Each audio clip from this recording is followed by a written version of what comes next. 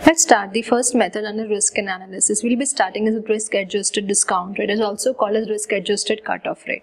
Now, when we start risk analysis and capital budgeting, keep into account as NPV is the method you need to keep as base. So, whatever you take into consideration, NPV method is to be taken. We won't tell you. NPV is to be followed, and to NPV method, we make small changes here and there. For example, when you're starting with risk-adjusted discount rate, they won't tell you keep NPV, do NPV as you normally do, present value of cash inflow minus present value of cash outflow. Just make a small adjustment to the method you are studying. Be any method you cover. You cover probability, you cover certainty coefficient, you cover risk-adjusted, decision tree, whatever. Keep into account that NPV is the base you need to take into consideration. Now, for example, if I say risk-adjusted discount rate method, which we are going to start. In this method, a risk premium will be given to us. Now, what happens? We know one thing. Higher the percentage you take, the amount becomes less, right? So, higher the discounting rate, the amount becomes less. So, risk premium is to be adjusted in a discounting rate.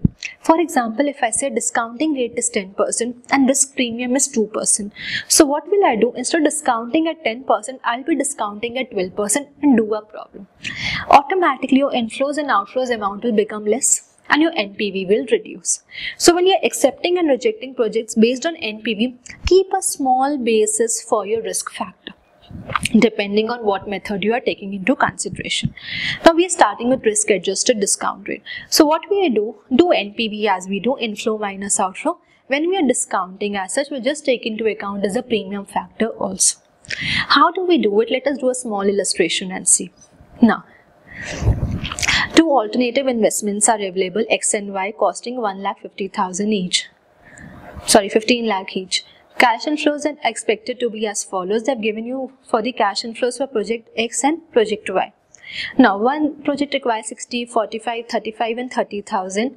Similarly, project Y requires 65,000, 55,000, 40,000 and 40,000.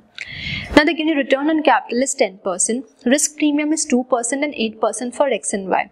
Which investment should be preferred? Now, they won't tell you which method to follow. We should know when we are doing risk analysis, what do? We do NPV method. So, when we are doing NPV method, what we need is a discounting rate to find present value of cash inflow and present value of cash outflow. The discounting rate is 10%. X discounting risk premium is 2%, Y it is 8%. So what I'll do NPV as you normally do. So X instead of discounting at 10%, I'll be discounting at 12%. Y instead of discounting at 10%, I'll be discounting at 18%. That will be the only difference, and we'll select based on NPV, but just changing the percentage, because we know higher the percentage, the amount becomes less. So your NPV will become less for selection purpose and sure. How do we do it? Let us do this small illustration. Let's start with project X. What I'll do now, instead of discounting at 10, I'll be discounting at 12%. So if you do 1 divided by 1.12 or you use a present value table, get present value factors of 0.893, 0.797, 0.712, 0.635. Inflows are given to you 60, 45, 35, 30,000. Multiply, what do we get? Present value of cash inflows. When you multiply, how much do you get? 53,580, 35,855, 24,920 and 19,050. If you add up, you get is the total present value of cash inflow for X, which you get 1,33,415. Now, what will be the NPV? Inflow minus outflow. Present value of cash inflow is 1,33,450. Outflows are how much? 1,50,000. So 1,33,415 minus 1,50,000 will give you how much? A negative NPV. Negative NPV you have how much? 16,585. Do it for Y. It means X has to be rejected. Negative NPV means what? You reject a project, as we discussed under NPV method. Now go to project Y. Project Y, when you are doing, instead of discounting at 10%, will be discounting at 18%. So you get a factors of 0.847, 718, 6.609 and 0.516.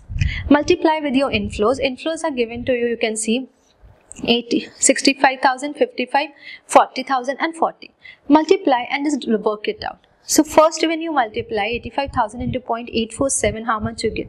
71,995. Continue. 39,490. 24,380 and last 0.516 into 40,000 if you do, how much you get? 20,000 into 640, right? How you use present value concept will remain the same. How do you use a present value table? Future value into discounting factor, that's what I have done. Present value of cash inflow, how much you get? 1,56,485. right? Minus the outflow. Outflow is how much? 1,50,000. So 1,56,485 minus 1,50,000 will give you a positive NPV to 6,485. Now tell me, which project will you select, X or Y? We'll be selecting is Y project because Y has a positive NPV over here as such.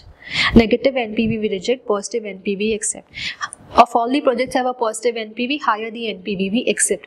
And that is how you do risk adjusted discount rate method. The first method under risk and analysis.